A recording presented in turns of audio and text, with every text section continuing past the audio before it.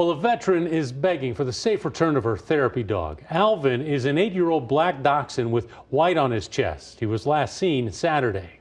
His owner, Karen Lass, says he's necessary for her emotional health and she's been lost without him. KETV Newswatch 7's Jessica Perez has the search for Alvin tonight. Karen Lass has got Alvin when he was small enough to fit in the palm of her hand. She says while he's a social dog, he would never run away and is worried he may have been taken. It's not a home without him here. I look at his beds, his sweaters, his toys, his food. I just made him liver.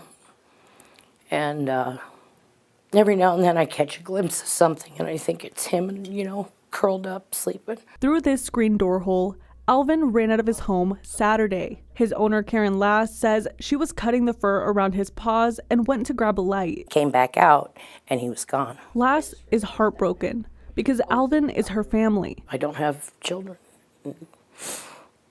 I've been single my whole life and my pets have always been my family.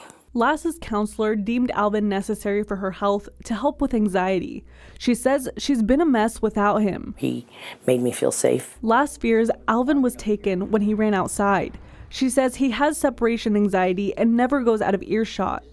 She's looked left and right, posted on social media, and checked the Humane Society, but doesn't have any leads. I don't know what to think, honestly, if he was taken and he's across town, or if he was taken and dropped off in the country, or I don't know what. Lass says Alvin may be more responsive to women, but answers to his name and treats. He was last seen wearing this sweater that says Mama's Boy. I want him home because this is where he belongs and where he's most comfortable.